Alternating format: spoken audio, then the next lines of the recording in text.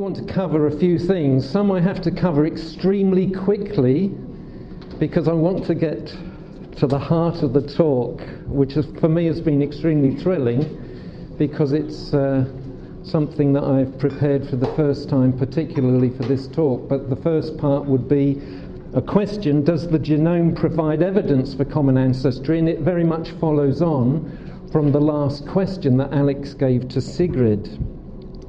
The second part of my talk, which I have to deal with a little bit of detail, is this thought of chromosomal fusion, which we will discuss. And of course I'm including a word here that sort of betrays the answer, which is the myth of chromosomal fusion.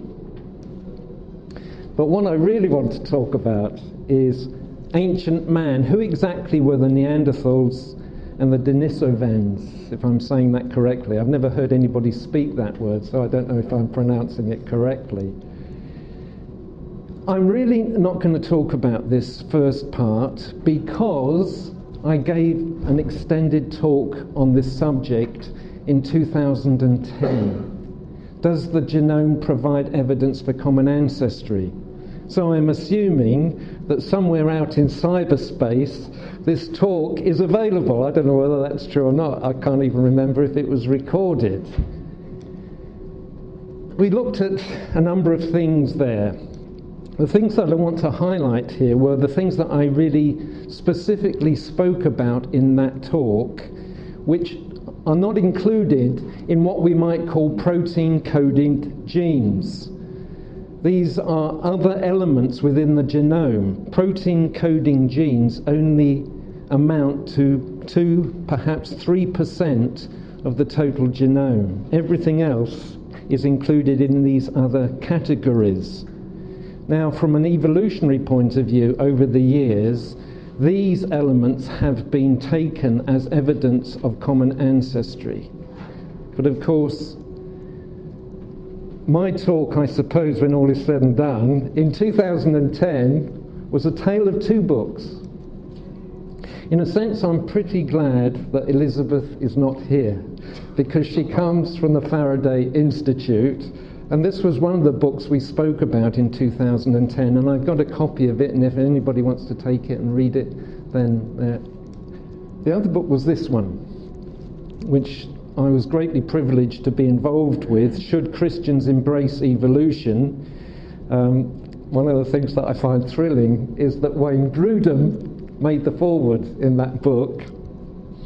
The problem with the subject that has been used by even theistic evolutionists to look at that region of the DNA that was originally considered as junk is that before you know where you are, the rug is pulled from beneath your feet. And last year, I was able to speak in greater detail of the genetic findings that have come out of the ENCODE project. And the thing that's so exciting about that is that we now know that at least 80%, remember protein coding genes 2 or 3%, but at least 80% of the genome has function. So all of these other things no longer provide evidence for the theistic evolutionist or even the evolutionist to say that these are evidence of common ancestry. Now, I've highlighted those three regions again on this slide because the fact is this, hold on, I'll go back. The fact is this, we need new definitions. What does it mean, a pseudogene, when it's actually coding for an RNA? Okay? Definitions are a real problem in this area now. Mobile genomic elements, well, they're mobile, that's okay. But retroviral inserts, I believe, is another term that requires a new definition. I'm not going to say any more on that, because I've spoken about it at length, and I've written about it at length. So the question is, so does the genome provide evidence for common ancestry? Regardless of what the fossils say, my answer is clearly no, from a genetic perspective. However, I do need to address this second point. And there's a reason for that. Human and great ape chromosomes lined up here. The human is one chromosome. The chimpanzee has 2 chromosomes. In other words, humans have 23 pairs of chromosomes. Great apes, whether that be the chimpanzee, the orangutan or the gorilla, they have 24 pairs of chromosomes. The question is, has chromosomal fusion taken place? It's a very significant question. It is assumed that it has taken place because the evolutionary mantra demands it. Now, in my talk, and in my book, not my book, my section in that book, Should Christians Embrace Evolution? I said, possibly yes. But you see, new findings inevitably pull the rug from under your feet. So I need to address this point. And now it's not a tale of 2 books, it's a tale of 2 Geoffreys. Way, I'm one of them. Now I want to defend myself. I wasn't dogmatic. I said possibly yes, okay, possibly yes, and I wrote about it in that book. What did I use? I'm trying my best to use the best academic material that's available. And that, at the time, seemed persuasive to me, so I wrote about it in that light. However, the information, the academic data, was essentially old, and nearly all of it was before the year 2000. Remember, the human genome was published in 2000, 2001.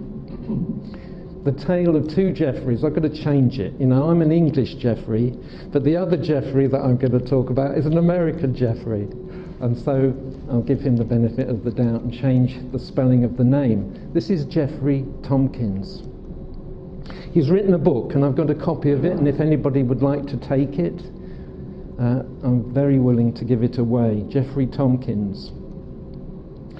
Now, in Answers in Genesis, there was this paper published quite recently, alleged, interesting word, human chromosome 2 fusion site, it's a bit technical, encodes an active DNA binding domain inside a complex and highly expressed gene. Geoffrey Tompkins has done a lot of work on this issue with Jerry Bergman, Professor Jerry Bergman, and I commend their work to you. We need to look a little bit at the technicality, because this was the rug that was pulled from under my feet. Lack of synteny. Synteny is a technical word. It's where looking at genes in different chromosomes in different species. There is a lack of synteny at the ends of the 8 chromosomes. Remember, they're not fused at this point. At the end of the 8 chromosomes with the supposed fusion region in the human chromosome. Believe me, I wanted to do this work. It didn't involve any experimentation. It just is data mining on the genome, the published human genome and the published chimpanzee genome. The so-called fusion region is populated, of course this is in the human chromosome, by genes and pseudogenes that are absent from the 8 chromosomes. They're just not there in the apes. They're present at this supposed fusion site in the human. And one in particular, which is the, you probably can't read this at the back, an RNA helicase gene which has a designation DDXL111. Now this particular gene is absent in chromosomes 2A and 2B. You understand why they're designated 2A and 2B, because they come together to produce human chromosome 2. This gene is absent in those chromosomes in the chimpanzee or the gorilla. And Tompkins and Bergman quote the work of Costa et al., which was published in an academic journal, Genomics, where using immunofluorescence against this particular gene, they could identify where it was and on what chromosomes it was. The fact is this: there are 18 copies of that gene in the human, but there are only 2 copies in the chimpanzee and only 4 in the gorilla. And if you look at where they are, you see that they're not found in the right places. This is their conclusion. It's technical. I accept that it's technical. Functional, alternatively transcribed, post-transcriptionally spliced, post-transcriptionally regulated, and network-connected expressed genes, such as our gene, an RNA helicase, cannot arise by the head-to-head fusion of chromosomes. It just isn't possible. I think I offended Jerry Bergman once. I tried to have a discussion with him. He wanted to be in touch with me because of what I'd written in that book and what the findings were that they were coming up with. And I pleaded with him, please publish this work in a bona fide, well, can't use that word, in a secular, if you like, academic journal. I pleaded with him to do it. Why do you think they didn't do it, or even avoided doing it? I don't know whether they even attempted to do it in Nature even, or one of the prestigious academic scientific journals. I believe with all my heart that it would never be accepted because of the rug that is pulled out from under evolutionary mantra that demands chromosomal fusion to have taken place. When you consider the differences between the human and the chimpanzee chromosomes as a whole, you see that there are vast differences in structure, size, and gene content. Chimpanzees have 10% more DNA than the human, as it happens. I can't talk about these things now. I have talked about them. But the fact is this: these structural changes have profound implications for sexual reproduction. And therefore I introduce you to come to the workshop and invite you to come there. I think it's tomorrow afternoon. Because for me, sexual reproduction is possibly the greatest challenge to Darwin evolutionism. So that is just a preamble. I could talk very much more about all of those things, but I really want to get on to the heart of the matter. Ancient man, who exactly were the Neanderthals and the Denisovans? I want to talk about the discovery of Neanderthal man, the distribution of Neanderthal man, and the DNA of Neanderthal man. It's a 3D talk. And initially the discovery of Neanderthal man, and I need to take you to a river. It's in a valley. It's the Neander Valley. It's not very far. I don't know whether Alex or Peter come from these places. The Neanderthal, the Neander Valley, which is fairly close to Dusseldorf, and near to that valley there's a cave, the Fieldhofer Grotto. This is where Neanderthal man was discovered in 1856, which is an interesting date. These are some of the finds: the bones, the skull cap,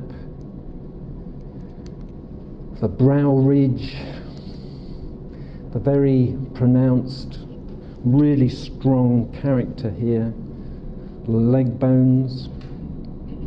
Interestingly, 3 years before the publication of The Origin of Species. Now, in that book, Charles Darwin avoided the subject of human evolution, although he did say, light will be thrown on the origin of man and his history. And of course, he was to write a book which he called The Descent of Man, which was published in 1871. Now we move on to 1908, when a much more complete skeleton was discovered in France. Nearly complete skeleton, as you can see from his brain box, that he has a large brain, and of course, like the other finds, a very robust frame, much more so than modern humans. And since then, of course, many finds have been found, the distribution of Neanderthal man, and I'm just highlighting 4 of those places because I will refer to them 2 more particularly than the other 2. We're going to talk more about him and him, but these 2 are going to be referred to. Also, very briefly, I'm going to show a skull that was discovered in Israel. Of course, they're all found in caves. This is the caveman, right? Why this distribution? It's interesting to me to realize that you can see the extent of the Ice Age in the distribution of ancient man. But now I want to move on to look at what has been found with respect to DNA in the Neanderthal man. Now this paper, this was the first paper that was published actually just before my talk in 2010, and it did briefly refer to it, was the draft sequence of the Neanderthal genome. And Svante Parbo is very much involved, as we saw a picture of him in Sigrid's talk, very much involved in this work. A draft sequence of more than 4 billion nucleotides, and that doesn't mean to say that the Neanderthal man has 4 billion nucleotides. We've got 3.3, I think, billion nucleotides in each of our cells, but they took that DNA from 3 individuals to come up with the draft sequence. We show that Neanderthals share more genetic variants with present-day humans in Eurasia than with present-day humans in sub-Sahara Africa. They could come to that conclusion. And here we see it again, Neanderthal signatures in Eurasians. Unfortunately, it gets more complicated from this point on, and of course this is exactly what Sigrid was saying in her talk. This was later in the year, again in 2010, the genetic history of an archaic hominin group from the Denisova cave in Siberia. From a finger bone found in the Denisova cave in southern Siberia. Here's the cave, here's its location in Siberia. This is the excavations and the different levels of excavation. And this is the finger bone, or at least maybe a cast of the finger bone that was used to extract DNA to come up with this genome, just from one individual in this case. This is interesting, just to read, this is within the abstract. The individual is from a group that shares a common origin with Neanderthals, but this population was not involved in the putative gene flow from Neanderthals into Eurasians. However, the data suggests that it contributed 4 to 6% of its genetic material to the genomes of present-day Melanesians. So what can we say? Denisovan signatures in Melanesians. But now it gets much more complicated.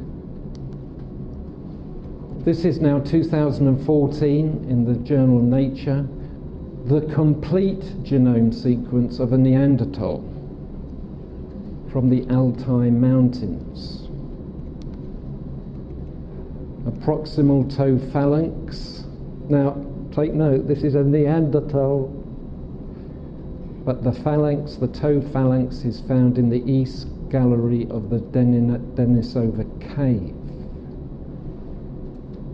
where both the finger and the toe phalanx were found, and is thought to be at least 50,000 years old. I think Andy's question is very pertinent when you come to consider that.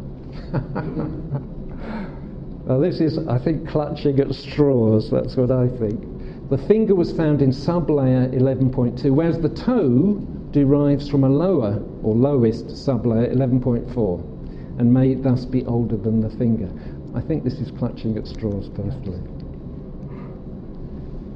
This is interesting. This is, again, of course, within the paper. Analysis of the relationships and population history of available archaic genomes and 25 present-day human genomes show that several gene flow events occurred among Neanderthals, Denisovans, and early modern humans, possibly including a gene flow into Denisovans from an unknown archaic group. We're talking perhaps 3 archaic groups, but inevitably it's going to get even more complicated. This is later in the year. A mitochondrial genome sequence of a hominin from Cima de los Huesos.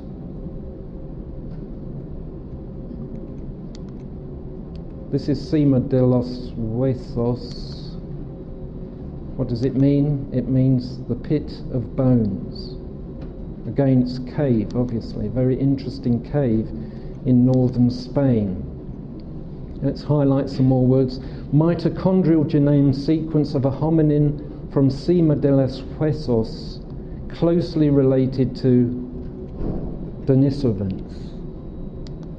Let's look at the map.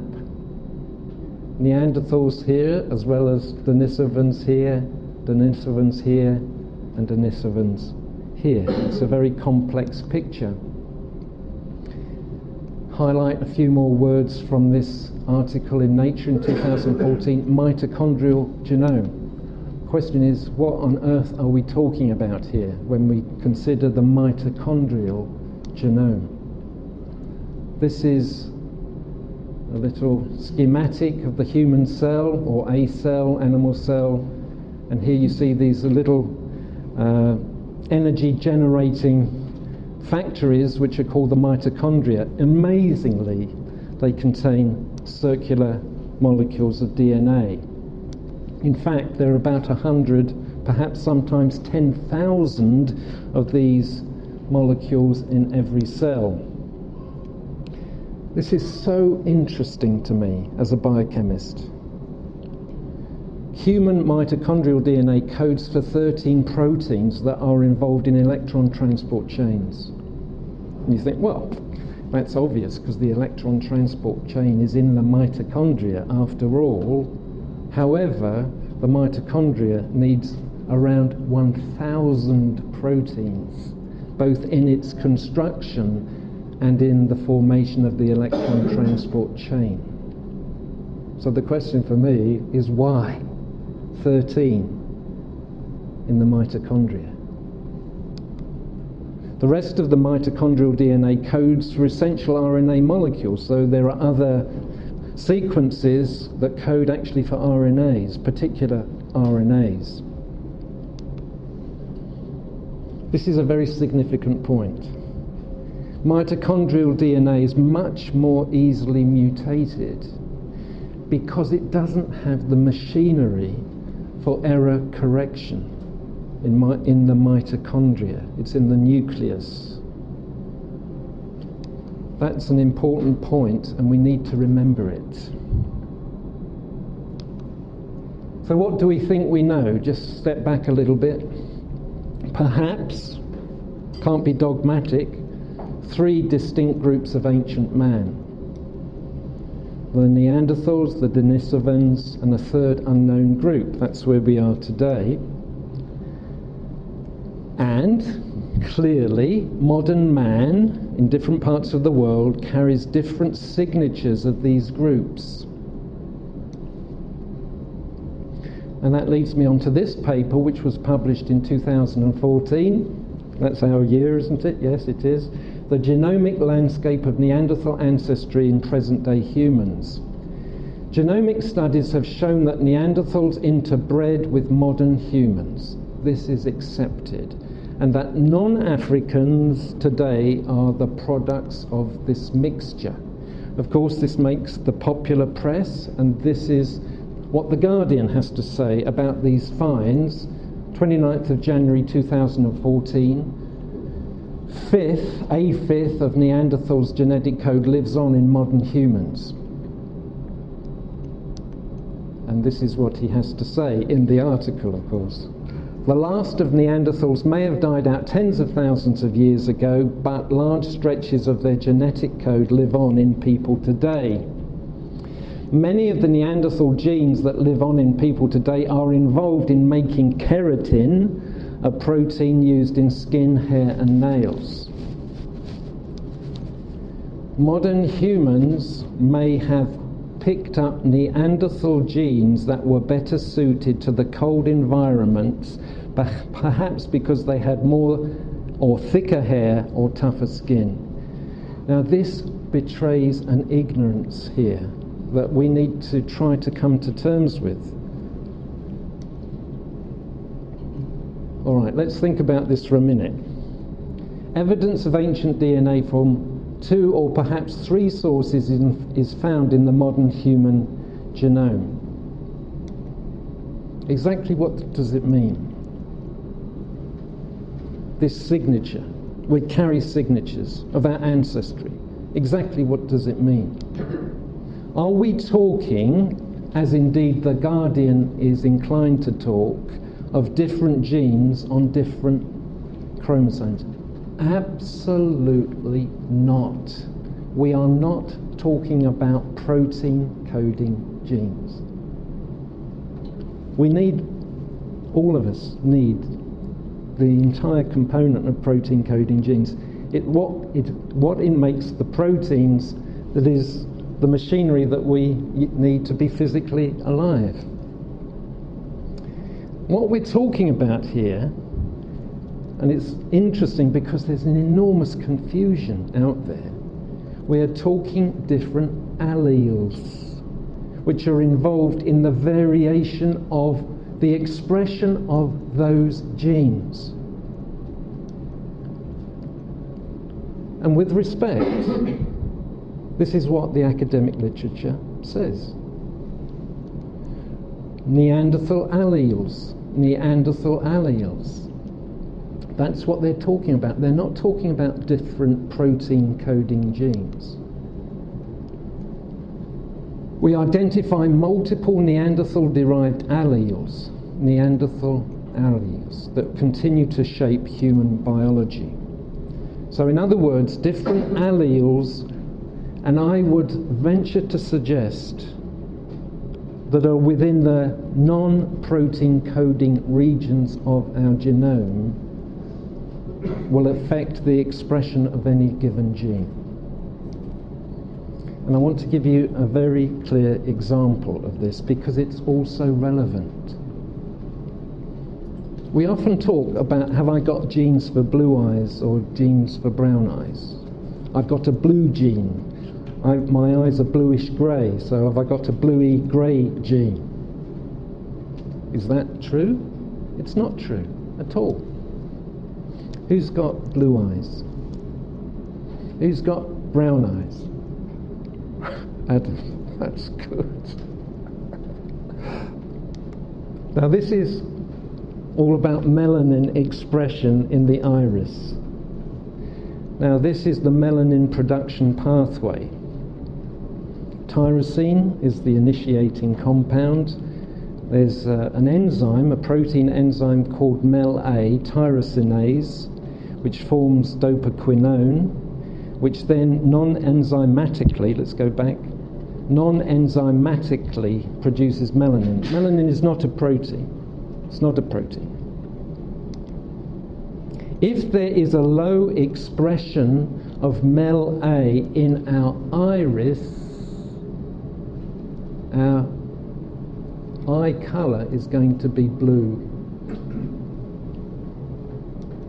If we have a high expression of MEL-A in our iris, we will have brown eyes. It's all about the regulation of gene expression, which is conducted in those non-protein coding regions. So if we have an allele for blue eyes or an allele for brown eyes, it will reside not within the protein coding gene, but outside of it. Of course, the question is, perhaps just one amino acid can be altered in the protein, and here it is just tyrosinase. What happens? Tyrosinase is no longer active. What do we get? We get albinism. These have got, actually, if this was clear, they probably got red eyes under certain light because they've got no expression of melanin at all in their iris. This is not a trivial issue, because when we consider the signatures that we carry from the Neanderthal or the Denisovan, or maybe from a third archaic group, we're not talking genes, protein coding genes, we're not. We're talking of those regions, non-protein coding regions in our genome, that do show some variation, which leads to changing gene expression of our fixed number of genes. I want to show you another face. This is something really interesting that was published quite recently, again, March 2014, not very long ago. Derived immune and ancestral pigmentation alleles, see the word, in a 7,000-year-old Mesolithic European. This was a real shock. I don't know whether you saw reports of this in the popular media. The Labrana individual carries ancestral alleles in several skin pigmentation genes, suggesting that the light skin of the modern Europeans was not yet ubiquitous in Mesolithic times. This is not such an old individual, but amazingly he expresses a dark skin. Amazingly he expresses a dark skin with blue eyes. Wasn't expected. They thought he was going to be very pale, a pale-skinned European, not that long ago. It was a big shock. And I asked this question. No. You don't think so? No. Because I know that Sigrid in her talk wanted to say this too, and I wanted to say it as well. Much hair. Too much hair. Maybe. That is true. So this is the final part of my talk, and I think I'm doing okay for time. What does the Bible say about ancient man? This is the most important thing to me when all is said and done. For example, is Adam the actual father of humanity? It's important to us as evangelicals. Or is he the federal head of humanity, a Neolithic farmer chosen by God around 10,000 years ago? The reason that I say that is I want to return to this book. I'm glad Elizabeth is not here. This is Dennis Alexander's book, and this is what he writes. God, in his grace, chose a couple of Neolithic farmers in the Near East, or maybe a community of farmers, to whom he chose to reveal himself in a special way. It is for this reason that this first couple or community have been termed Homo Divinus. This term was coined by John Stott, and as an Englishman, the first Christian book I was ever given before I came to faith in Jesus was Basic Christianity by John Stott. So I'm not underestimating how significant that person is, although I think here he was totally misguided. What does Dennis think about the Neanderthals? It has been possible, this is on page 221 of his book, if anybody wants it you can take it. It's been possible to extract DNA from Neanderthal bone specimens and analysis of mitochondrial DNA, I think I've got a spelling mistake, is consistent with the idea that humans and Neanderthals last shared a common ancestor about 500,000 years ago, and that there was no significant interbreeding between the two species. You know, you need to be very, very thoughtful about putting things into print. I'm very thoughtful about this, and I realised, rug was pulled from under my feet. Absolutely, rugs have been pulled from under Dennis's feet many, many times, and others who want to follow this evolutionary mantra. Something to ponder, and it's a verse in the Bible. This is what it says in the book of Acts. From one, I put into brackets the word man because it's not there in the original Greek. From one, and that's very significant because the Bible speaks about one. There's one, Adam, even from him came the second. He made every nation of men that should inhabit the whole earth, and he determined the time set for them and the exact places where they should live. This is an interesting diagram. It's from National Geographic, so it's not coming from a creationist source. And you see the migration of ancient man. Melanesians coming this way, and Eurasians here, and so on and so on and so on. And of course, it's really interesting to overlay the extent of the Ice Age onto this diagram. And of course, it fits with the one that I put together. Well, no, the background is available, but I've put this extent of Ice Age. You've got movement, maybe, of 3 different archaic groups. This is a little bit contrived, I admit it. I'm just going to put a little red dot in the middle of this migration pattern for the simple reason that this is Mount Ararat. And you've got 3 archaic, ancient men. Of course, we've got to bring Babel into this. The descendants of Japheth, the descendants of Shem, the descendants of Ham. Now, obviously, I'm not being dogmatic because the picture is very confused. It's an approximation. It's encouraging to think that there were 3 groups of archaic human, actually. I want to just recommend this book. This book maybe you wouldn't look at twice, but it's a really, really well-documented book by Bill Cooper. I've got a copy here. This book shows how European history can be traced right back to the flood and the descendants of Japheth through contemporary accounts and the Table of Nations. It's a good book. You might not think so when you look at the book cover, but I recommend it. So the question is the Bible true?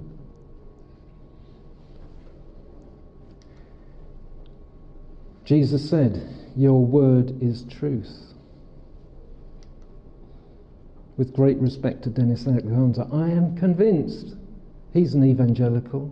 He must also agree that the Bible is true. But of course, Pilate said to Jesus, "What is truth?" It's easy to interpret in lots of different ways.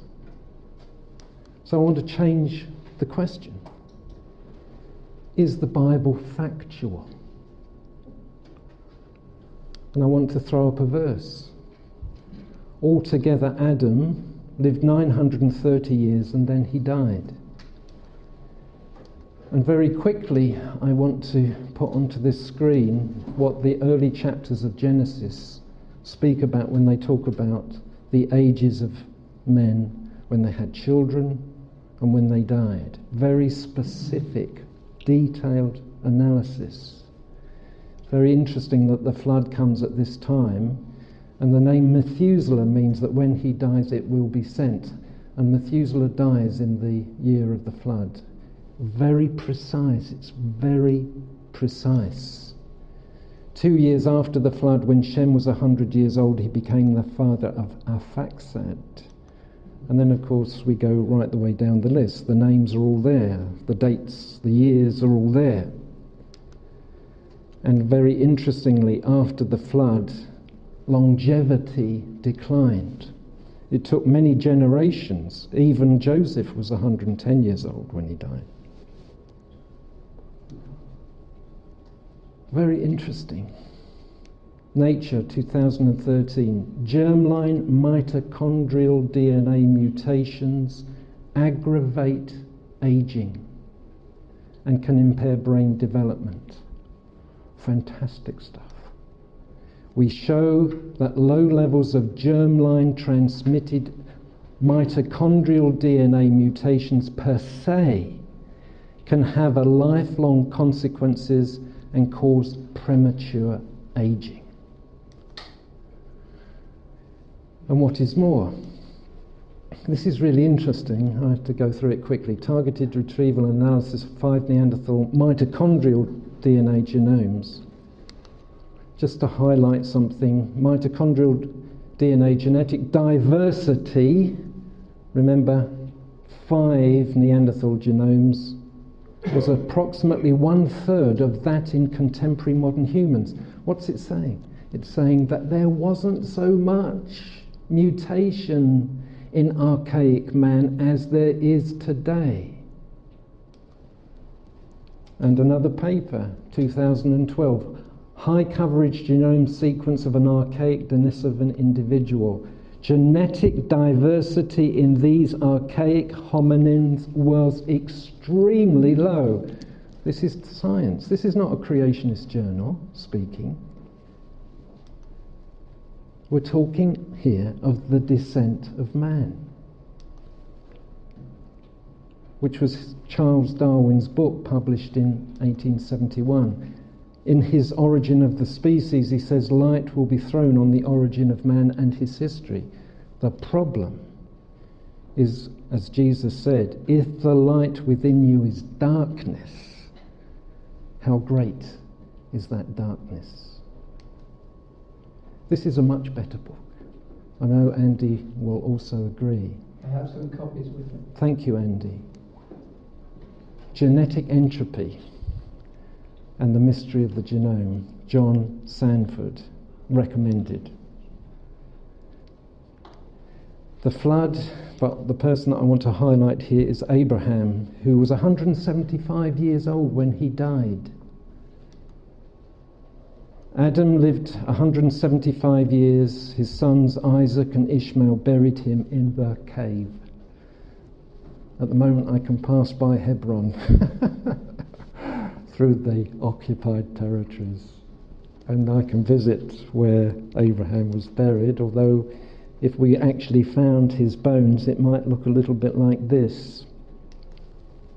Ancient man, more robust, bigger brain, characteristic brow ridges. But another fantastic truth is that craniofacial bones and tissues alter with longevity. This is an old paper, the dichotomous pattern of craniofacial expansion during aging. The craniofacial skeleton expands during adult life. The dual enlargement, it's dichotomous. What it means is the front of the face changes far more than the back of the head. More recent paper, aging in the mid-face, bony elements, a 3-dimensional computed tomographic study. This is what they say. These results suggest that the bony elements of the mid-face change dramatically with age, and coupled with soft tissue changes lead to the appearance of the aged face. I'm going to use an example. Who's this person? Any ideas? Charles Darwin. It is Charles Darwin. This is not a photograph, of course. This was him painted as a 7-year-old in the 1816. Fantastic example of this. This is him as a young man. This is him as an older man, 45 years old. I don't think I look quite as old as this when I was 45. This is Charles Darwin as an old man. You see his brow ridge. This is a skull that was found in Israel with its brow ridge. Of course, Charles Darwin is an interesting example because he was only in his 70s when he died. But just think, 175 years old. See the difference between him as a young man and as an old man. This is one of the Neanderthal children that have been discovered, and I showed you in my initial slide where this was found. He doesn't have a brow ridge. This is his skeleton. He's just a child. He might be 2 years old. This is an even younger Mesmaeoskaya neonate, newly born. This is the recreation of his skull. No brow ridge.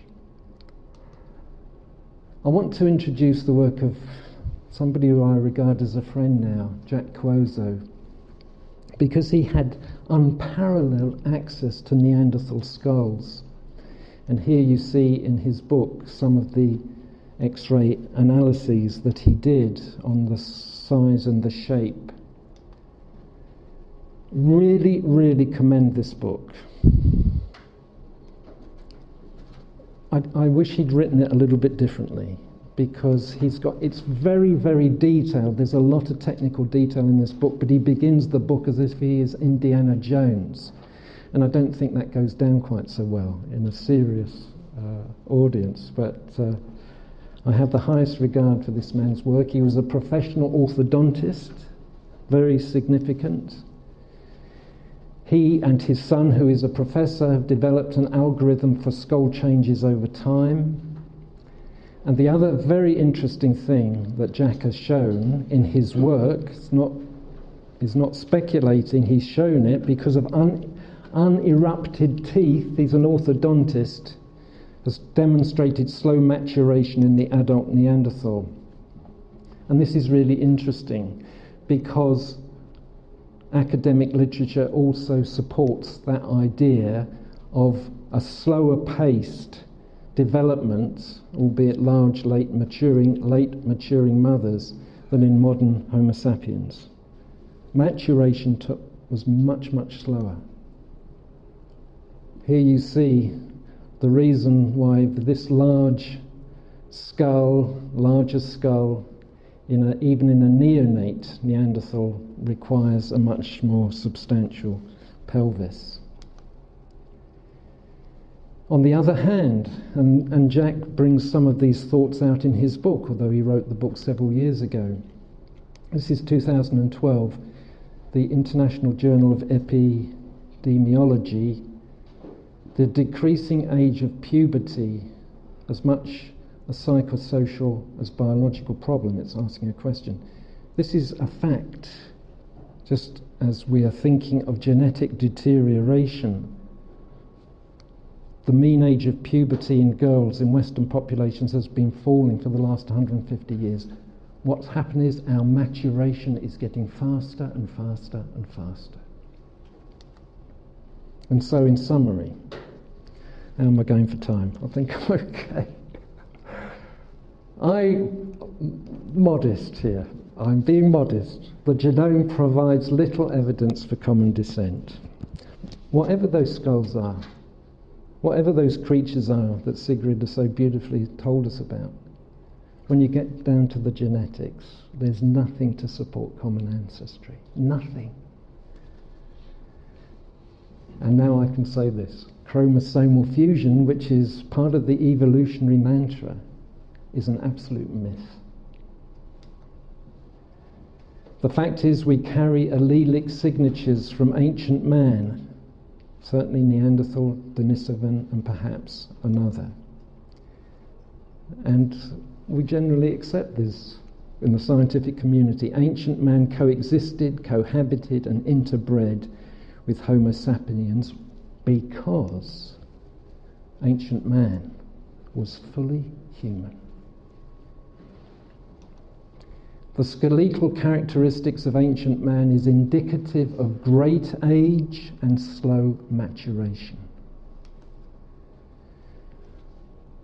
This is supported by the fact that mitochondrial DNA is more easily mutated, resulting in premature aging. In my opinion, the Bible is accurate and compatible with scientific discovery. So, what makes us fully human. And at this point I want to go back to the valley, the Neander Valley, the Neanderthal. If any man is in Christ, he is a new creation. The old has gone, the new has come.